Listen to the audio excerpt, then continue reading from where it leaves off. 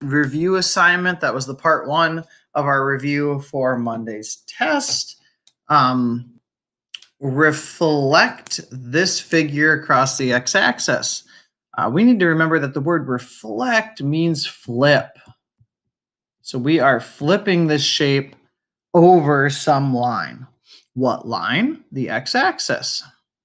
The x-axis is the horizontal line that goes through the middle of our graph. It's the starting point for us.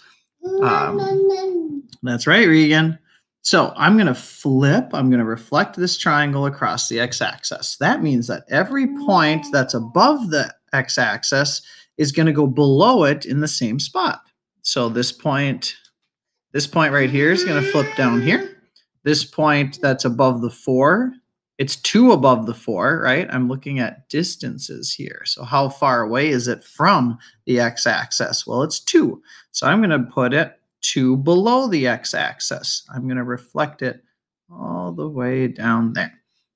And then this point all the way at the top at a height of 5 is going to be all the way at the bottom 5 down.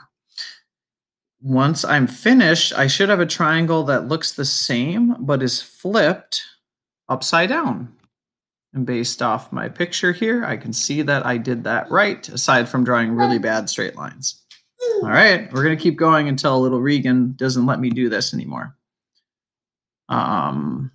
What is the reflection shown on this graph? So it looks like we already have the reflection drawn. We want to know what happened. Well, I can tell by looking at this picture that the triangle flipped over this blue line right here, which is called the y-axis. This is a reflection.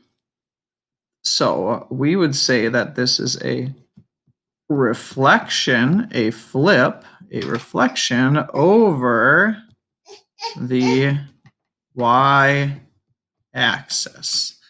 So that would be your answer for number 2. Nice job, Rigi.